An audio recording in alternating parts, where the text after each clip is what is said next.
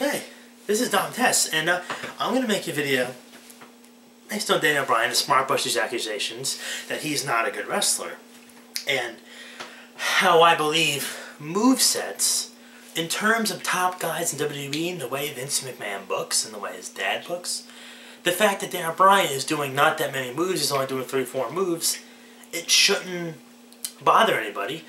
And I will cite, history and other top faces. And also, I will cite something else that not many people are talking about. If the fan favorites of YouTube, some of the fan favorites like Cesaro and Seth Rollins, if they were moved into the top spot, how they would be booked and how their matches would go. And would they be any different than Daniel Bryan's? And what proof would you have that they would? Now, I'm going to first start off by citing some history. Now, characters aside, because characters' personal preference, I'm just citing facts what they did in the ring. Hulk Hogan only did 2 to 3 moves throughout a long period of time in WWF when he was the top guy.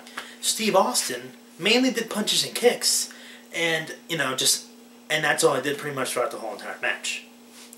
John Cena also as well. John Cena probably has the most diverse moveset of any top guy, which no one gives him credit for.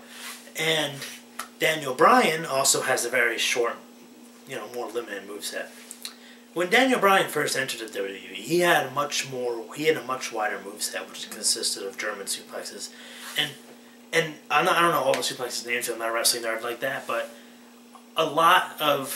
he had a lot more moves, let's just put it that way. You can just look it up online. It's not hard, it's a few clicks away. And he just doesn't suck out of nowhere. Basically what happened was, when you're the top guy, you don't do as many moves because you were getting beat up the entire match. Look at Hulk Hogan and Stone Cold. What did they do the entire match when they were top guy? They got beat up the entire match. They would come back with 3 to 4 moves and they'd win the match. It happened all the time. Now, I don't know much about WWE pre-Hulk Hogan, but I have watched a few Bob Backlund matches, and I have read about Bruno Sammartino and Pedro Morales. And from what I saw in the Bob Backlund matches, so someone can prove me wrong and say he's had different matches like this, but I've seen a few matches. Most of them consist of him getting his ass kicked the whole time, and then he comes back and he wins. Or he might lose, but he'll mostly just come back and win with a submission. And a 20 minutes to get beat up.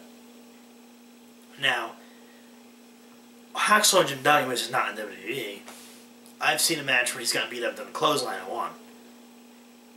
Now, that is, and the fact that people are upset about Daniel Bryan doing the same thing, it baffles my mind when there's so much history that supports an argument like mine. Because you have every top guy in the history of WWE that had real staying power did less moves. What is Shawn Michaels known for? Atomic drop, the elbow drop, super kick.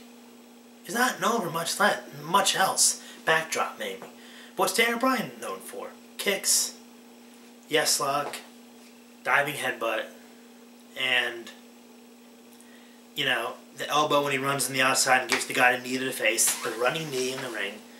John Cena's known for the spin around powerbomb, the AA, but he's known for a lot more stuff. And Steve Austin's known for stomping the butthole, whatever thing in the corner, giving a stunner.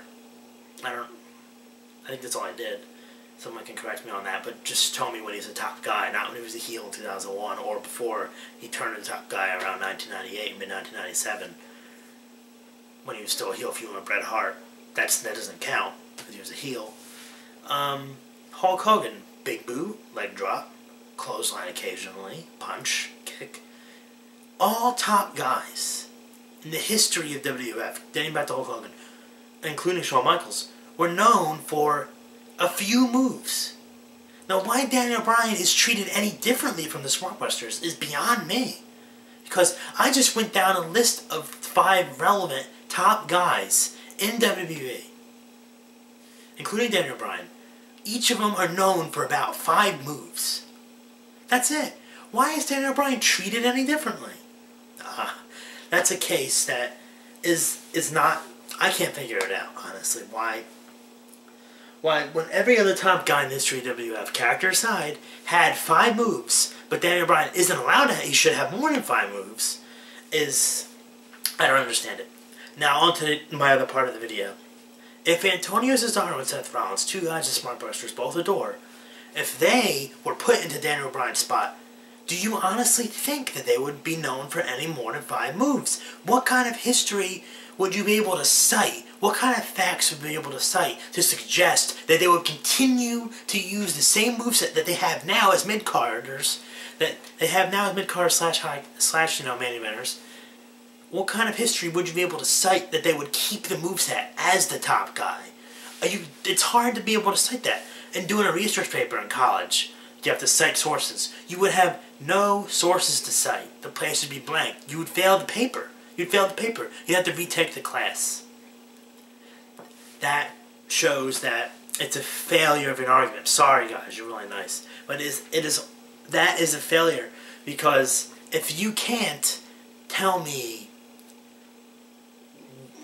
if you can't give me any proof that they would keep the same moveset as the top guys, then you can't, that's a failure of an argument.